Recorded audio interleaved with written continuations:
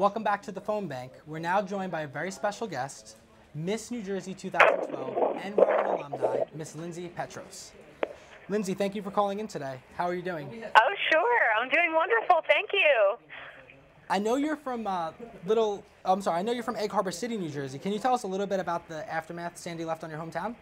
Yes, fortunately, I was 20 minutes outside of all of our shore towns, so I was over the bridge, but a lot of the towns that I grew up in and had a lot of wonderful memories and history in were destroyed. So that was very devastating and heartbreaking for me because of all the fond memories that were made there. So fortunately enough, my hometown wasn't directly affected by Hurricane Sandy, but many of the towns that I was so fond of were.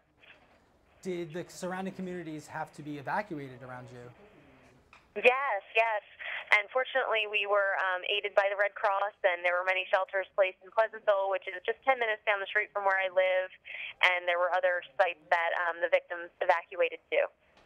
Lindsey, can you tell us a little bit why it's important, why people should donate tonight? Absolutely. I feel with volunteerism as my platform as Miss New Jersey, I travel around the state promoting the importance of volunteerism and giving back and helping out their fellow man.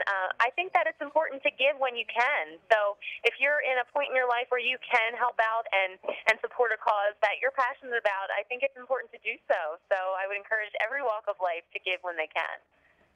All right, yes. Well, Lindsey, I would like to thank you for calling in tonight.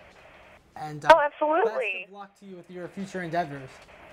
Thank you very much. Have a good night. You do the same. All right, thank you. Bye.